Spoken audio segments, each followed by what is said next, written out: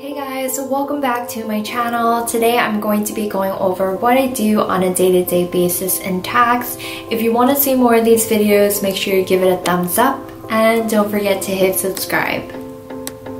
So without further ado, let's get started. I wanted to show you what my day typically looks like through a pie chart. 75% of my work that I do is actually through the preparation and review of tax returns.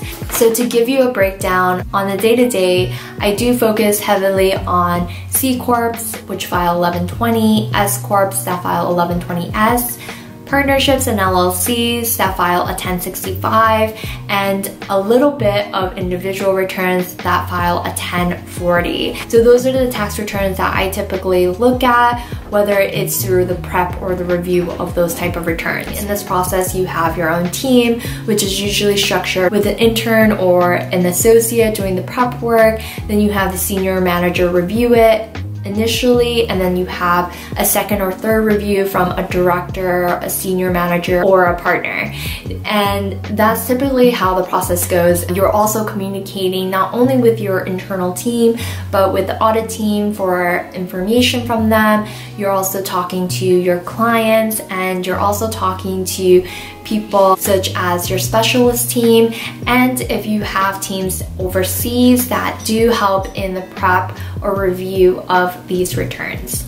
So it's not simply just putting the numbers from the trial balance into the return, but there are other additional supporting work papers that we do that you don't really see on the tax return itself. And these are typically called work papers. Most of them are based in Excel, and what we do is we get the book income from the trial balance, layer in the adjustments that are considered to be M1s to get our taxable income. With this information, we then can use to put the taxable income into the return. Depending on the size of the firm you're at, you can have a huge client that you're working on by itself and working that throughout the whole day, or you can be picking up multiple clients and working on that throughout the whole day. So it really depends on the size of your client. What also is included in this whole process is the preparation and review of extensions, whether that be the calc or the vouchers, estimates that are made throughout the year for the following tax year, responding to notices. So sometimes the state or the IRS will audit the return and they might come up with their own calculations, and from that you could either dispute it or you can accept what they have calculated as the new tax due. So those are things that you can also be doing in this process as it does relate to the tax return. The next thing that I want to talk about, 7% of my time is really spent on meetings. So this could be meetings that are tax department meetings, firm-wide meetings. It could be with the client or it could be with other team members. Most of the time these meetings are mandatory, and for a good reason. A lot of the time there is a lot of value that comes out of these meetings. About 6% of the time is spent in trainings, and this is usually CPE trainings, and this helps maintain your license and it also helps you stay up to date on what's going on in tax and the changes that happen. For instance, when the 2017 Tax Cut and Jobs Act was passed, it caused a lot of changes in tax rules, and we needed to quickly adapt to those changes. The more trainings that you have inside of your company, the better, because then you don't need to spend your own personal money doing the trainings in order to maintain the license. I would say that typically public accounting firms will invest more in terms of training than if you went into private accounting, but it really depends on the company at the end of the day.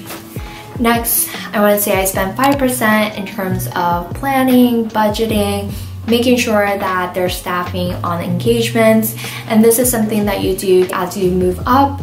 In the first or second year, you won't really have any responsibility when it comes to budgeting other than trying to make sure you stay under your own budget. So usually when you become a manager, that's when you'll be in charge of budgeting for the engagement and making sure that you plan as well. But that's also something that you can do as a senior. Next, about 4% of my time I spend on provisions.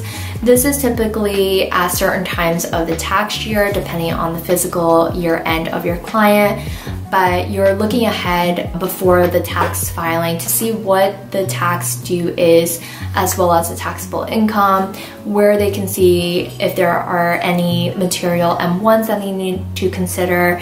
And this is usually different from the tax return, especially because it's using estimates. The very last thing is about 3% of my time is spent on emails, as well as administrative tasks, giving feedback, receiving feedback. That is typically done at least twice a year, as well as getting to know the team, whether that be team building, events for charity as well. So that concludes this video. That's typically what I do on a day-to-day basis.